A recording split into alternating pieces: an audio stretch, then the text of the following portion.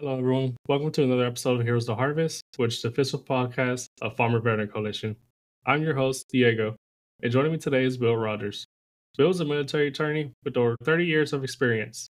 He brings a unique perspective on the legal challenges faced by veterans who are considering or already have reinvented themselves as a farmer veteran. Bill served in the Air Force and Air National Guard before retiring as a colonel. He was awarded the Bronze Star after tours in Iraq and Afghanistan. He is also the owner of Double R Ranch and Farm, where he raises a multitude of different animals, such as sheep, goats, chickens, turkeys, bees, and horses. He joins us today to go over the various legal challenges that farm veterans face today and how to deal with them. Well, Bill, thank you for joining us. How are you doing today? I'm doing great, Diego. Thanks a lot for having me. It's a pleasure to be here. I guess we'll get right into it. Just why don't you tell me about yourself? Introduce yourself to our listeners. So, my background in farming and ranching, my interest really stemmed from my grandfathers on both sides. So, my father's grandfather was a sharecropper in Arkansas, which is a tough way to make a living. And then my mother's father, my maternal grandfather, came over on the boat from Czechoslovakia, was a coal miner in Pennsylvania, built his own house and raised his own, built his own farm to raise his family and had 13 children. And so kind of skipped a generation with my parents' work, although my mom was always a gardener. But there was always a call for me to get back to the land.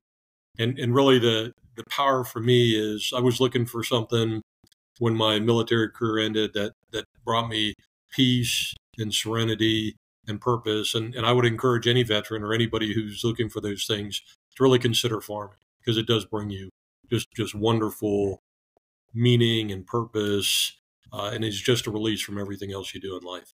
It is definitely a common theme amongst our members how it is a slower lifestyle as compared to their military life, and it's definitely helped a lot with their mental state of mind as well as just finding a new purpose as well. Tell me about your military experience. So I spent just under 23 years in the Air Force and the Air National Guard, like you indicated.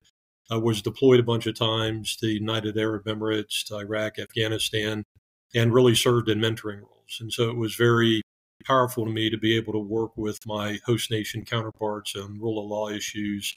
That was significant. And then right before I retired, I was activated a final time to Air Force Space Command to assist in the stand-up of U.S. Space Command and ultimately Space Force. So after that tour, I retired, but you weren't going to go out on a higher note. So I had a blessed career, did everything I felt I could do to contribute to the safety of our nation and the betterment of our country.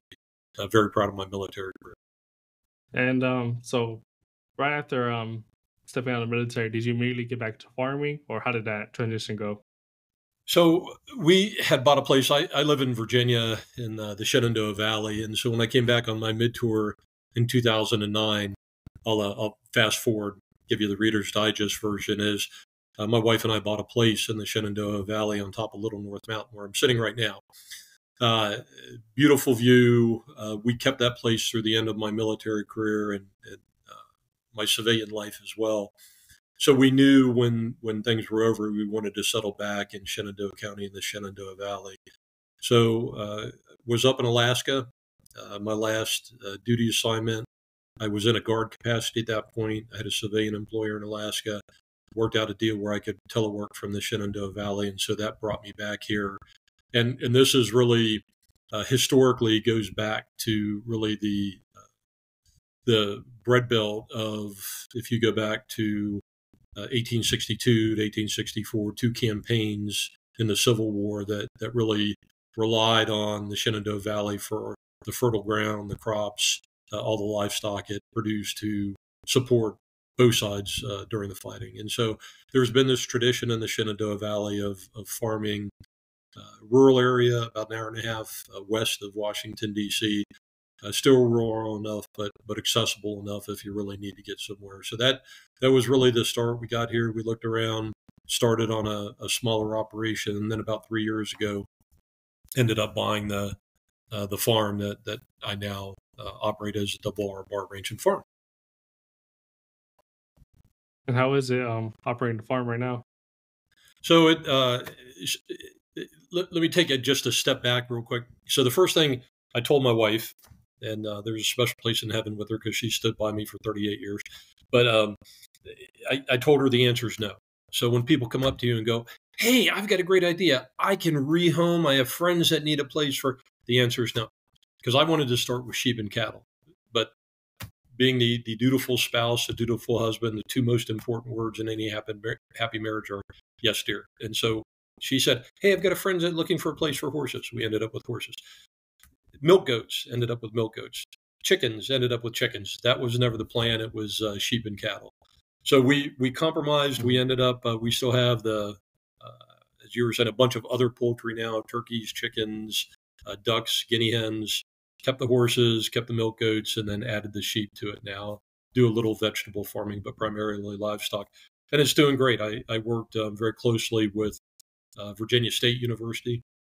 Their lamb and sheep program started off with 10 sheep, and now I'm up to over 60. So the next generation of sheep will be the ones that I begin to harvest. And anybody considering this, if you're going to do livestock, do not name your animals, because once you name your animals, you're never going to be able to eat them. Yeah, I've heard that before. So I also know that you're an attorney. So how did that start? Where did that begin?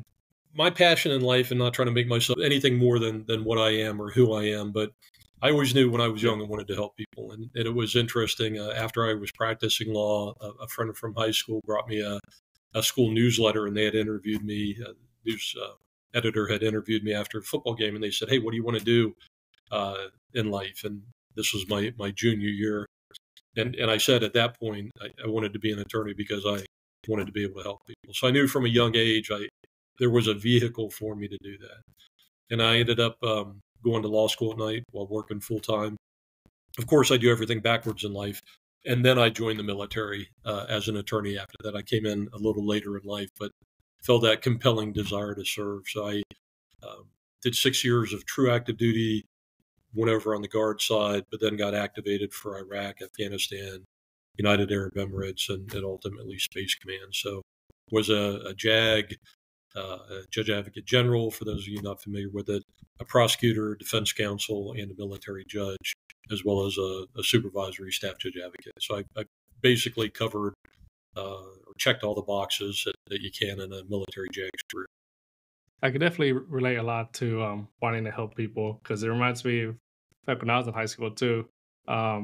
Just that people ask me too, what do I want to do? And again, I just want to help people, which is what brought me to this working for this nonprofit. It's funny because I don't have any experience in farming, and I have no veteran experience in any of my family. I do have friends who are veterans, but what really matters to me is just helping people and making a difference, and I've been able to do that here at FEC. So I can definitely relate to And I think the key as is well. service, and that's really where the farming piece, and for me the attorney piece, comes in. And the farming is such a relief. I get up early, take care of the animals, and it's really so cathartic for me. And it just is a peaceful time for me, learning their personalities, interacting with them, taking care of them. There's hardship too. I lost a couple lambs Oh this yeah. week just with the weather we're having on the East Coast. Nothing I could do to save them. And if you care about your animals, it's tough to deal with. But when you see them grow and develop, or especially in the springtime when they're jumping and kicking, and I mean, and when they come up to you, when they respond to you and they start to trust you, it ties Mhm. into most, so many themes that we experienced in the military. The service for things other than yourself. The camaraderie, although it's with four-legged things, not two-legged things, but all those things really Yeah. tie together, and it's a powerful experience, and I strongly encourage anybody who's considering it, get into it. Even if you're going to dip your toe in the water, do it. Don't say, "Oh, I'm going to get to it at some point," because you'll miss part of life. It's a mind blowing experience for someone who like me, who didn't really think about agriculture much, and kind of, I'll be honest, kind of took it for granted. It's just great to hear all the stories that we get from our members, the fellowship fund awardees, all that. It's great to just be able to share those. People will ask me, is farming hard work? And I don't see it as hard work, but it's committed and it's long work. And again, it's Yeah. something that for anybody with a military career is used to that part of it. But if you're not afraid of getting dirty, of being around stinky stuff all the time, because the animals or even fertilizer gives you that, you don't mind sweating a little bit. That part of it is it's really remarkable. But again, there's so many parallels to military career. People are looking for that transition or just something to help them find that sense of peace. Definitely farming, ranching is for them. Yep.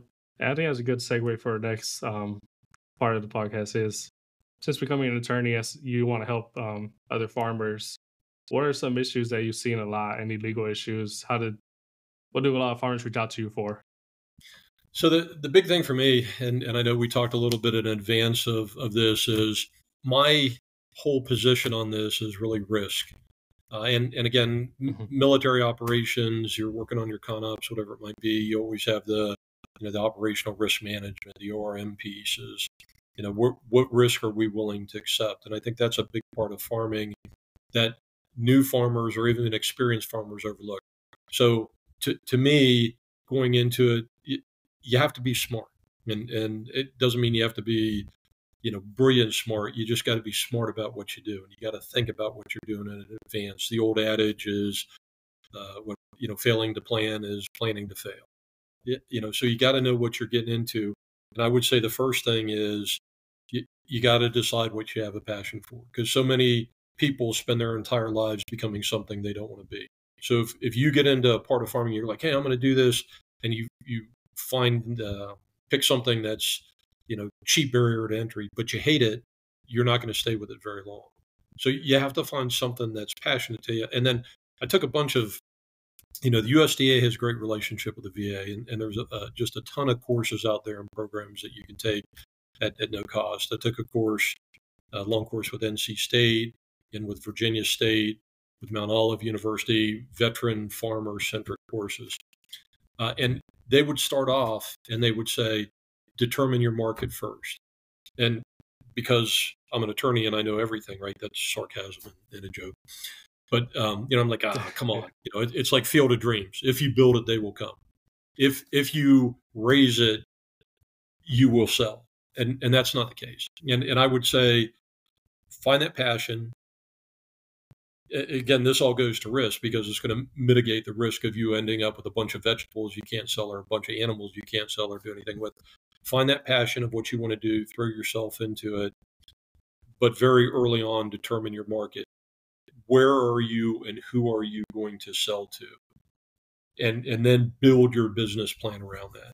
And, 3 levels of risk. I explained to everyone, and farmers in particular: risk you're willing to accept, risk you mitigate, and then risk you outsource. So those are really the 3. And the ones you're willing to accept, you might accept, like we're experiencing on the East Coast this year, the risk of drought. You put your money, your assets, your time into vegetables, into livestock, nothing you're going to do to make it rain. So, planning for water shortages or planning water, that's a risk element that you're willing to take on. Mitigate, like all the courses I talked about, like, Farmer Veteran Coalition, taking the courses that are available there through the colleges and university. Every state has an extension program, puts on all sorts of courses for free. Reach out to veterans. I'm an attorney, so what I have in my office, I've got an office full of books, right? You want me to tell you how many I've read? There are all sorts of farming books: cattle, sheep, vegetables, whatever it might be. Don't do that. Don't make my mistake. You can go online, get all the resources for free, take the courses, Google, get all that information, make yourself super smart, and you're going to be able to mitigate that risk. So that's, the mitigation piece. And then the final piece is outsourcing. And that's typically insurance. Do you want to have an attorney on retainer? Not trying to take food off an attorney's table. Probably not. Do you want to have an attorney that that you can reach out to if things get really bad? Absolutely. But the mitigate or the outsourcing piece to me when it comes to farming is that insurance piece. Is you want to have a really good relationship with your local insurance carrier, broker, agent, whatever it might be, specifically related to farming issues. So it can be general liability, it can be contamination, it can be crop loss. You want to make sure you have that done in advance. So those are really the 3 levels I'd encourage people to consider when they're getting into farming, or even if they've been in farming for a while and They really haven't thought about those things. But to the degree you can manage risk in advance, however you decide to do it, is going to be key to your success. Okay.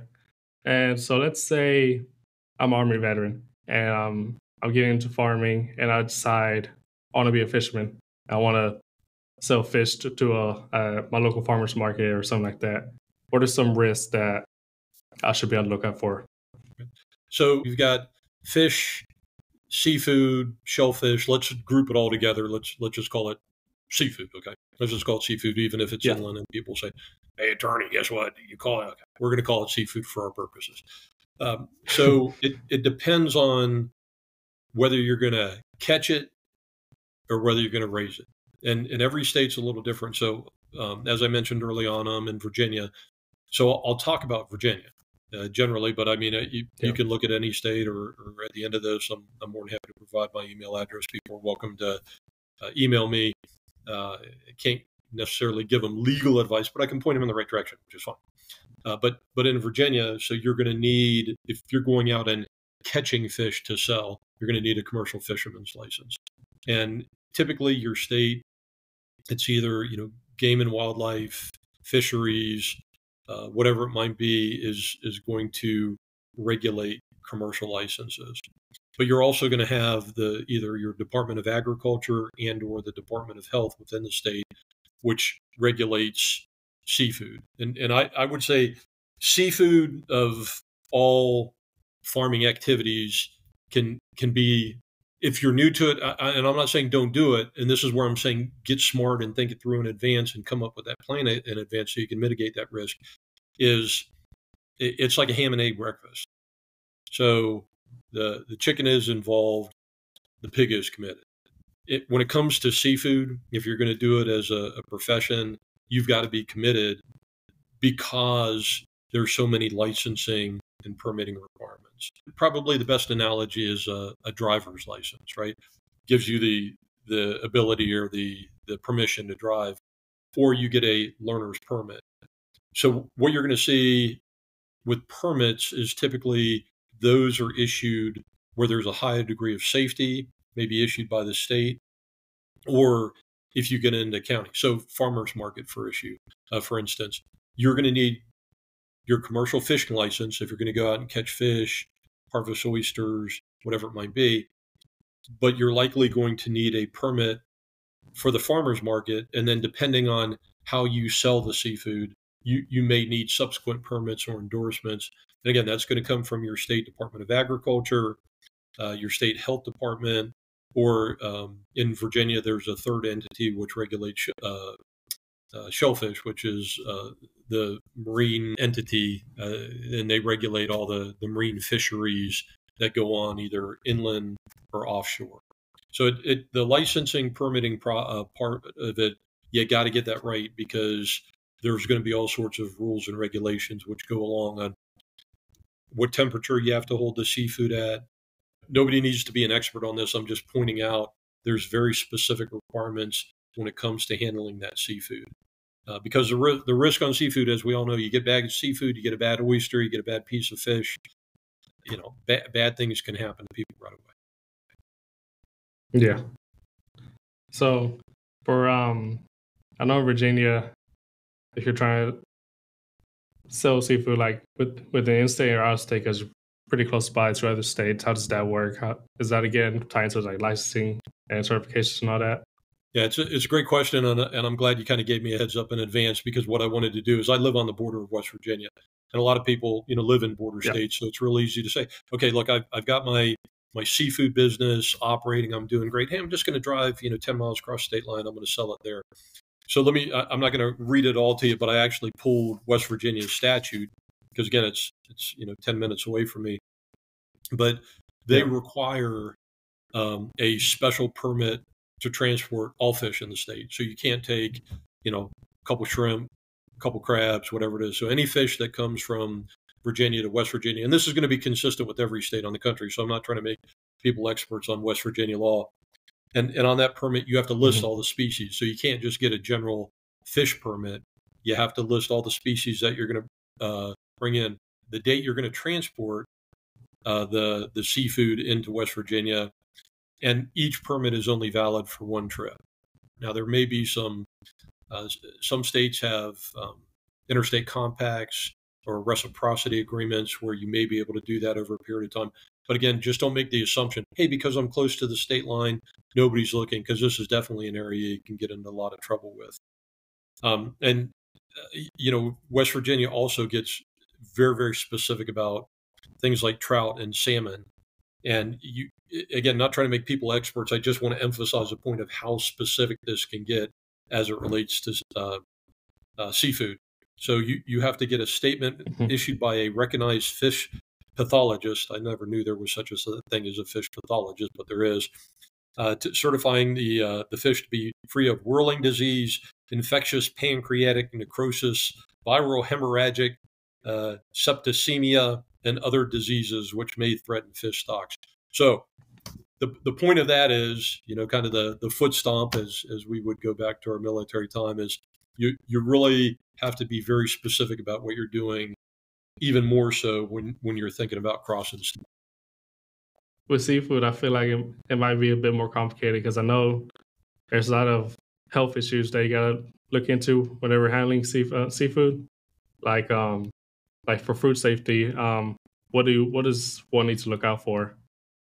So if you're going to be a food handler, and if you or our audience is going to handle food, you're going to eventually have to get a food handler safety certification. And I went through the process not too long ago. I took an 8-hour course. I was like, I'm an attorney. Like I said, I know everything. I took this course, and I mean, it kicked my rear end. I mean, the specificity of it was great, because not having really got into the weeds of food handling before, I mean, it really opened my eyes about, the preparation, the storage of not, storing raw seafood versus cooked seafood in the same location, really having separation. When you display, if you go to a farmer's market, for instance, and you have seafood for sale, the temperature you have to maintain it at, but also the contaminants that can come from ice if you just let the ice drain down, and melt off, how that can compromise your seafood and contaminate the seafood and obviously cause problems. So I would encourage anybody, again, early on, if they're thinking about being in the seafood handling, or for that matter, any of the food handling business, go ahead and get that certification. Again, you can do, I've had friends that have done courses through the community college, their local community college, which is typically a 2-week course, an online course. But I'm telling you, don't think you're going to be able, and again, one of our military terms, clep it, be able to go in there and just walk away, because it is very, very specific, but it's some great information. And then from your experience on your farm, what have you had to go through regarding any legal issues, any licensing stuff? What have you had to deal with? So far, I've been very fortunate, and there hasn't been a lot of challenges. I will tell you, one of the things, if people were doing agritourism, and you said, well, how does that really? So if we have a moment, I want to come back to biofloc, which is something I'm fascinated about right now. But if you were to do agritourism, people actually come on your farm, to see your seafood, your livestock, whatever operation you have going on. Virginia's got a great statute, which if you post a sign, and in the Virginia statute, it's very specific, is people engaged in the normal and ordinary business of agritourism, there's no liability for the owner. Now, I'm oversimplifying, and I would encourage everybody to pull Virginia statute and any of their state statutes that are comparable to that. But the whole idea is, hey, there's risk that goes on in a farm. You go out with cattle, guess what? One of the courses I took early on, a veteran talked about cattle, and great line. He said, everybody wants to be a cattle farmer until they get kicked in the chest the first time. Cattle are going to do that. Horses are going to kick you. I've got my goats. Some of them have horns, great personalities, but every now and then they get wound up and they'll want to, give me a little poke with the horn or something. That's going to happen if you have people come on your property. If you've got bird influenza, not that I've ever had that, but your poultry gets sick and somebody contracts that, that's an issue you have to anticipate, in advance. But the agritourism piece is really, especially if you're around a metropolitan area, some people have never experienced a farm. Like you were saying, your background, you don't really get exposed to farming or farms until later on in life. It's incredible how you can really educate people. The farm to table push now, the transparency of Yeah. farming. People want to know where their not just seafood, but all their food is coming from. So to be able to provide that to people, to experience your farm, and then to have value added products. People love grabbing the T-shirt that they've been out to the farm, getting the photo ops, taking the wagon rides. I mean, there's really a core business you can build around that. And uh, Justice Sandra Day O'Connor, one of the former Supreme Court justices, had a great line. She said, "Do good while you're doing well." And you can build a business around agritourism or your farm, but also reach out to the community to help them understand the significance of farmers and what they contribute to our society and our future and the well-being of our families and our children. Yeah. And I'm glad you touched on that because agritourism is definitely something that's growing in popularity, especially amongst our membership. Because we get more people who, like you said, want to visit the farm. They want to know where their food's coming from. They want Right. to learn more about agriculture and maybe try to get into it themselves, whether it's a small garden in their backyard to actually buying a plot of land. And I can relate. The only thing I can really relate to agriculture is almost getting kicked in the face by a horse. Because back when I was in high school, I used to work at an equine clinic, That's cleaning all it out the takes. stalls. You've used the perfect example to make my point is that stuff's going to happen. And it doesn't matter how Yeah. tame they are. Is something can set them off, and strangers are different things. But to give people the experience to come out and see nature and see livestock or to see crops growing, it, that in and of itself is a really cathartic experience for people. So don't overlook. I would encourage our audience, don't overlook the agritourism piece of what you can make available to the public that may have never experienced it. And the biofloc piece, real quick, if I may.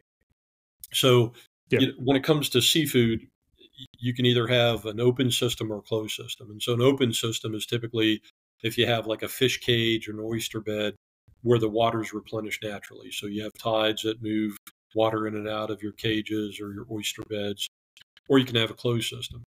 And closed systems have been developed not too long ago, but one of the things that I'm exploring, and I've done the research, I haven't embarked on it yet, but is biofloc, and that's raising shrimp inland.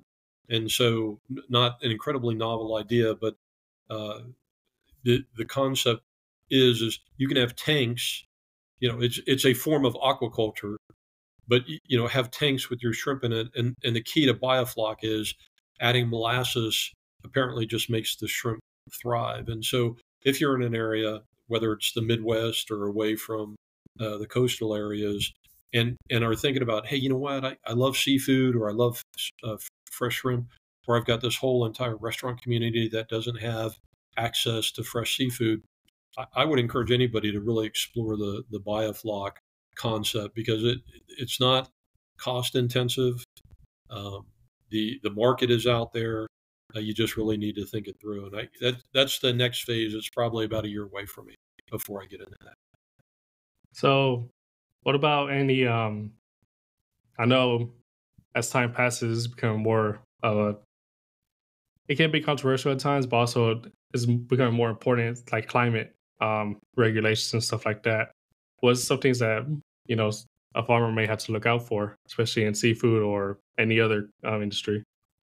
So, seafood in particular, we mentioned the drought on the eastern seaboard. I know a lot of the countries experience it. I saw the weather reports this morning in the upper Midwest where, I think all week it was supposed to be well into the, triple digits with the heat index, and 110 and above. Um, that's really where crop insurance is going to come in, and where I encourage Yeah. people to, if you're gonna invest, other than if you're putting out some corn and tomato plants for your own consumption or maybe a farmer's market. If you're going to invest the time, you really got to look at that insurance piece. The other part of it is when it comes to the shellfish market.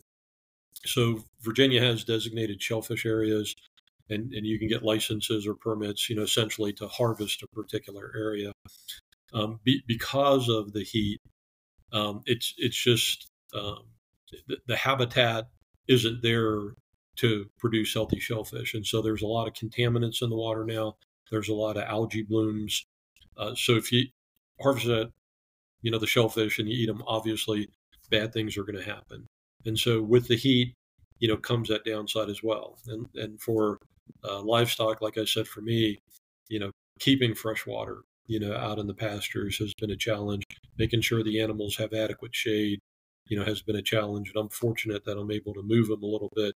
But, if you can't do that, you really got to think it through, because not only is it the humane thing to do, but the maltreatment of animals, not only are they going to be unhealthy and you're not going to be able to sell lower quality, meat or seafood or whatever it might be, but you're going to get yourself in trouble with regulatory authorities, or somebody's going to come by and go, man, those animals look really bad.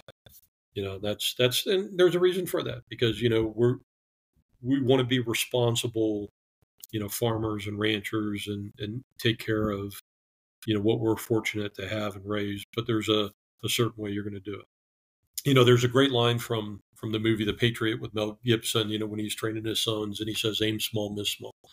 And I would encourage people again, I'm the type of guy that's like, I can do it all, so let's do everything from day one. I get kind of excited and wound up, but I try and calm down. But the key to that to me is, start with one or a couple things and do them really, really well, and then expand from there, because you're not going to get discouraged.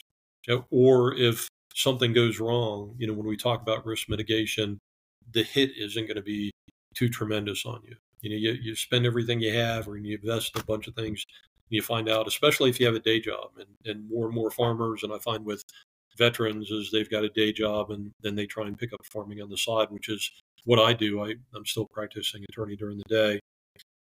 So it can get challenging making sure I put in, the time necessary for my day job, and then getting up early and staying late. But it's a passion for me. So it's not a chore. There's no resentment on my part, because again, it's that piece of the relief, or the piece of calmness for me. Oh yeah. If you love what you do, it's never work. Yeah. Labor of love. There you go. Let's see. Anything else you'd like to say, like what's a good starting point for someone to look into for risk mitigation, insurance, all that stuff? So I would say, just if you go through that analysis that I said before, the 3-part analysis of just objectively look at stuff, and don't foul it off down the left field line. No, that's not important. That's not important. I don't want to discourage anybody, because all this is doable, and the payoff at the end of the day is extraordinary. But go through that, look at something and say, hey, is this, if there's a downside to this, is this a risk I'm willing to accept? Is it a risk I'm willing to mitigate, or is it a risk I'm willing to outsource? And also on the outsourcing piece, think about, the cost of insurance, because you're going to have certain products or lines of farming that you embark on that are going to have more risk than others. And with that, an insurance agent is going to charge a higher premium. I mean, that's what risk and what insurance is all about. Through the extension program in every state, and the extension program are a combination of the land grant universities, typically in each state. There's just, I can't tell you how much incredible information is out there for free. So go with Dr. Google and farming risk. Google those two things, and you're going to get just a ton of articles that are going to help you think through the process. So I encourage that. And then I'm more than happy, like I said, if there's people that are starting out or want to bounce ideas off me, you're welcome to email me at agjagfarming@gmail.com. So an homage to agriculture, jag from Judge Advocate General, my military career, farming. So agjagfarming@gmail.com. I'm more than happy to give you, my cut about, hey, this is a resource you can tap into.